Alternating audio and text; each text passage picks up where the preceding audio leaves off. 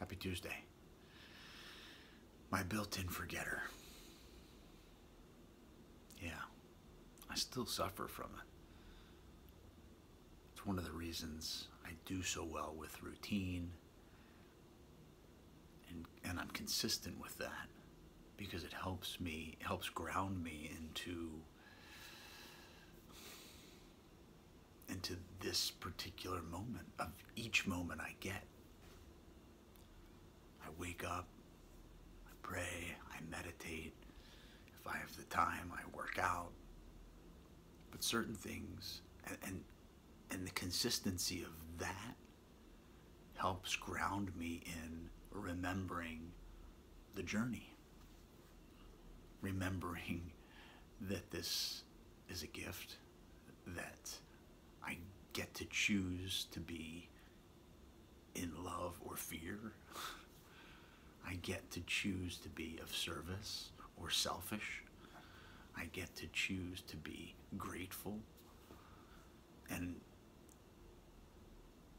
my mind, depending on where I'm at emotionally, sometimes this thing is just chatterboxing. So when I wake up in the morning, it's equally more important for me to get centered, to remember I get to choose and slow down.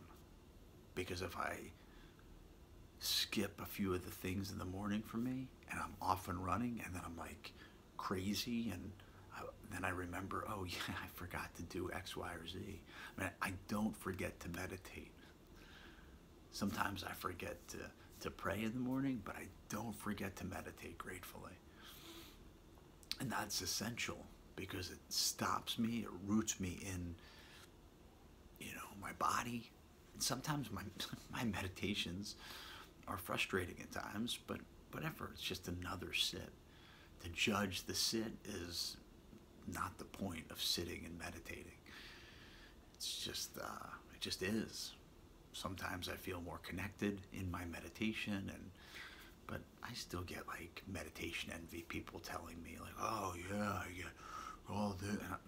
Sometimes I'm just like, I'm just lucky if my eyes stay closed and I stay still. Otherwise, everything else is just running around.